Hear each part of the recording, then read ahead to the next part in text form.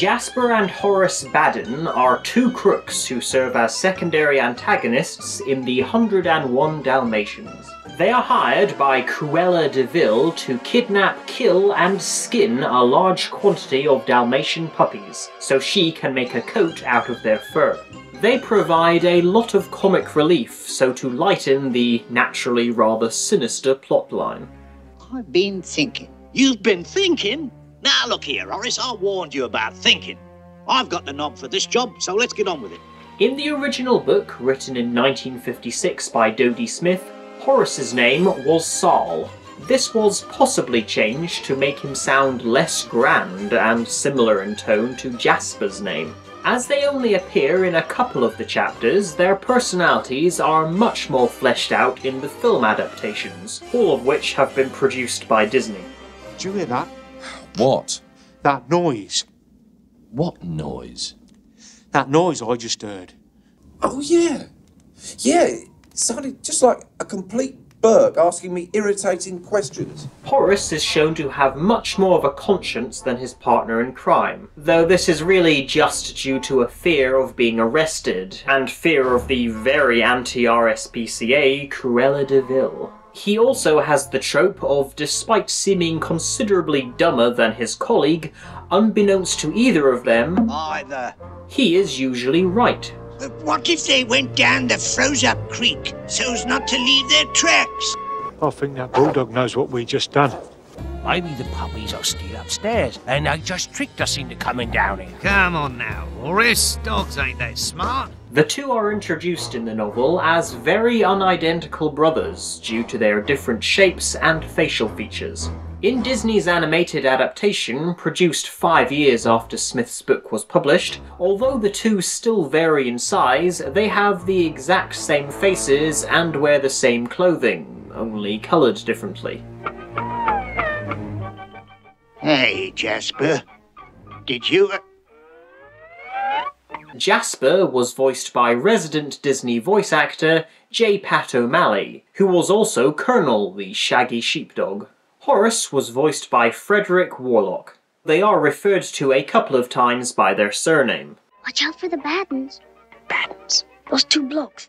It's the Badduns. Which, for audience who know nothing of the novel, can easily assume to be a word in the animal kingdom for villainous slime. They are also said to be the caretakers of Hell Hall, but in the film they are professional burglars, and it seems that this may be their first time working for Cruella.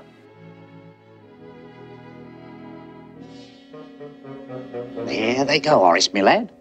Out for their evening constitutional. We are not shown, or rather told, the events of the puppy's theft in the original story, but in the Disney movie, this is our intro to Jasper Horace and their rickety van.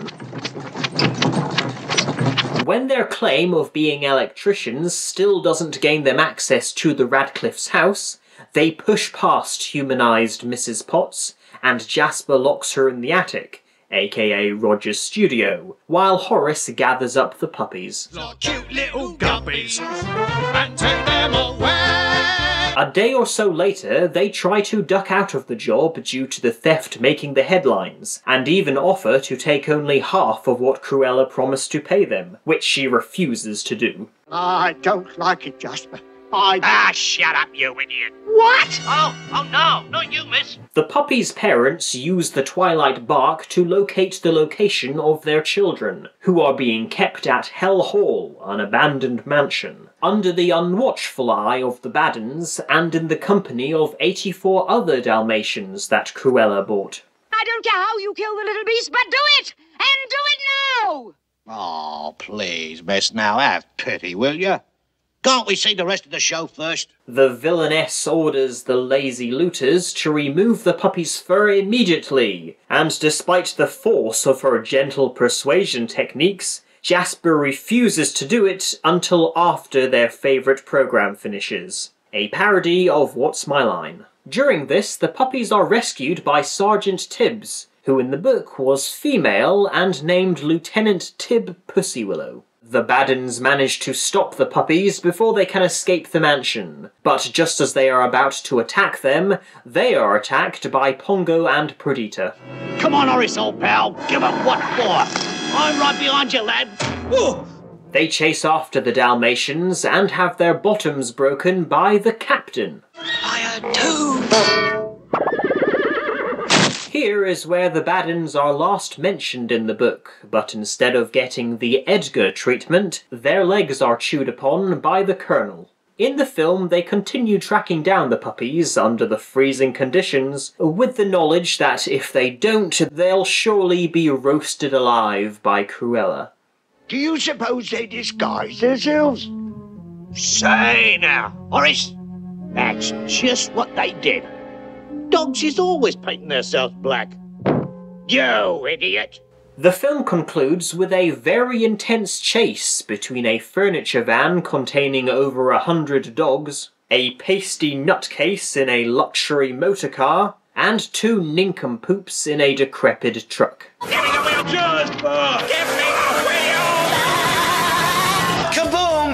You fools! Oh, you imbecile! Ah, shut up. The fate of the villains is just as open here as it is in Dodie Smith's novel, as not only are they not shown or said to be arrested, but we aren't even informed if the police, or anyone besides the Canine Kingdom, know Cruella and the Badduns are guilty of attempted dogicide. In 1996, Disney made a live-action adaptation of the 101 Dalmatians, which was only the second time they did this before it became their trend 20 years later. Assuming you count the 1994 Jungle Book, since when compared to their 2016 Jungle Book, it was barely a faithful adaptation of their movie or Rudyard Kipling's original stories. This version, starring Glenn Close, differed in several ways from their cartoon version made 35 years earlier, and the book. The biggest example is that the animals' barks are not translated into English for us, which may give it a more realistic feel, but also loses part of the humour, such as the dogs referring to their owners as their pets. Do not look at the horrendous scar on his neck. Oh! Look at the size of that scar! The comical crooks were played by Hugh, Laurie and Mark Williams. Once again, it isn't revealed whether they share the same mother. This time it seems clear that they are recurring suppliers of illegally acquired fur to Cruella de Vil, though what they are earning out of it besides fueling a woman with an unhealthy obsession with animal skin isn't made clear. Well, what a beautiful day, ma'am. Blue skies, birds singing, laughter of school children riding on gentle breezes. Get on with it, you imbecile! The question of did Cruella arrive at the house of the night of the puppy's birth by chance or by knowledge is answered for us here, as she sent Horace and Jasper to spy. Good evening, madam. And here we go. Only this time with stockings, and a bag kept up Horace's backside. Then they stroll out of the house without covering their faces and saying each other's names in front of a witness. Between the theft and the rescue, the Badduns don't get to watch their favourite programme, as this hellhole doesn't have a TV. However, they do have a pool table and a pool. There is a 4th member of the villains' team this time, not counting Cruella's darling butler. It's Captain Darling, Hugh. A Mr. Skinner, who unlike the others, does have a legitimate reason for wanting to murder animals. When he was quite young, this dog tore open his throat and ripped out his vocal cords. Since they don't have What's My Crime to distract them, the boys play Knock Knock with Woody Woodpecker and rock out with the raccoons. You can run with us! This movie was written by John Hughes, so the following sequence of Horace and Jasper pratfalling in their pursuit of the puppies could very easily have been rejected gags from Home Alone. Good evening. What are you doing up there? Hello. Where are the puppies? Blue skies, Get down from there and catch those puppies! Good evening. The search begins, but this time Horace and Jasper must travel on foot as the animals set their van's heater to volcano. Tracks! I love you. Slight overreaction, considering even if they find them, they have absolutely no way of capturing and transporting 99 puppies back to Hellhole.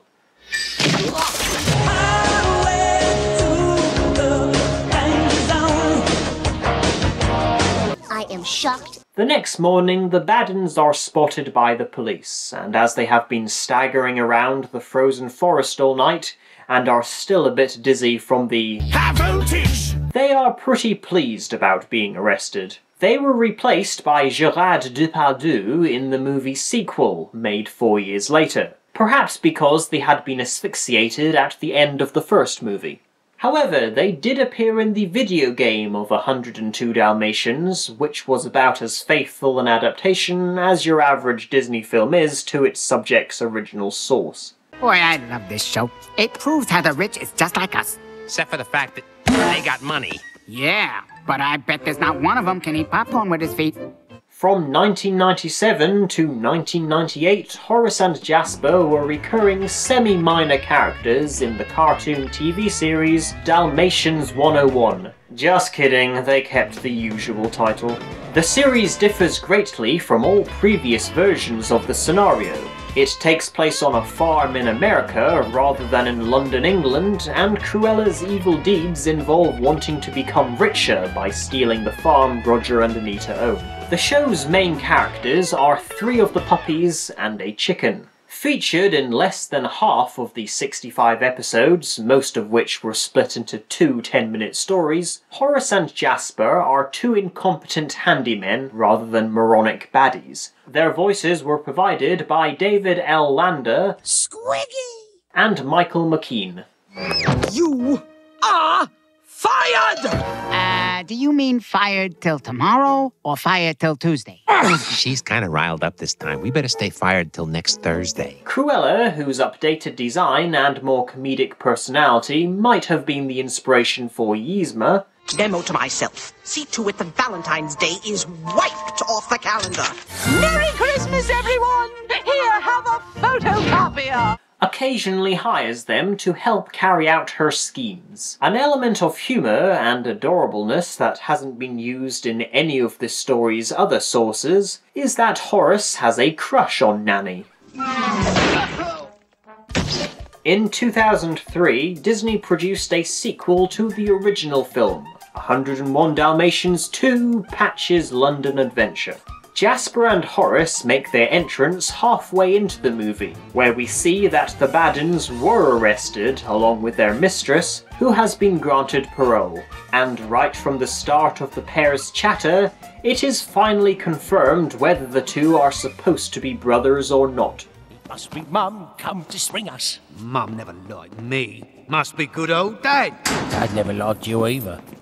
This time they are voiced by Jeff Bennett and Maurice LaMarche. The family of Dalmatians and their pet humans are finally getting round to doing what they decided they needed to do and move to a farm, using the money Roger earned from creating that catchy melody about every animal's nightmare.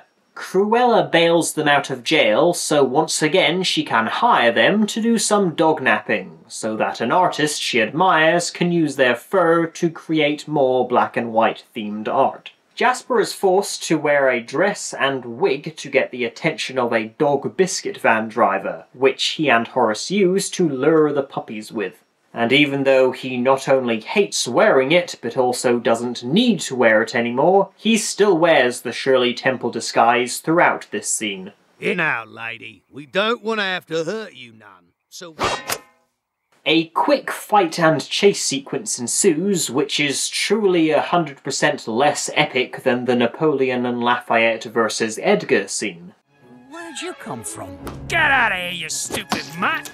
Once Patch escapes from his cage by simply pouncing against the cage door, which apparently none of his 98 brothers and sisters thought of doing, they sneak past the Badduns, who are cosplaying as Wallace from the second half of The Wrong Trousers. What are you looking for? Nothing, Mum. We haven't lost the doggies or anything. The villains race after the puppies, who are driving off in a vintage London bus. Yaboo snubs! The antagonists are defeated, the puppies are saved, and the film ends with a series of newspaper headlines thrown at us during the credits, showing that Lars, the artist, declared a canvas of splattered paint caused by Jasper and Horace to be a work of art, and another tells us that the Badduns have apparently been spared from a jail sentence and opened a ladies' clothes shop.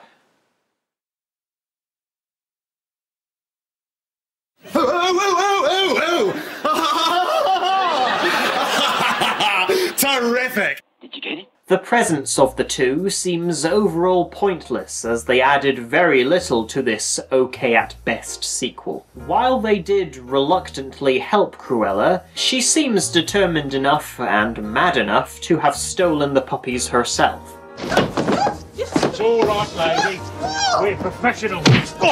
Jasper and Horace have been left out of the fairy tale-based TV drama series Once Upon a Time, which, even though Cruella was in, isn't too surprising, as 101 Dalmatians is one of the very few Disney products that does not involve magical elements, nor does it take place prior to the 20th century. A Maleficent-style origin story involving Cruella is being considered for production, where I'm sure Jasper and Horace will be involved. How'd you look at Tabby Cat stew? Or a cat casserole? Their best appearance is, of course, the original film, and out of the numerous reasons for why it is better than its live-action remake and its animated sequel, the fact I'm settling for is gotta love that rickety truck. In conclusion, this is Jeffrey Kitch saying, I bet you know where the puppies are!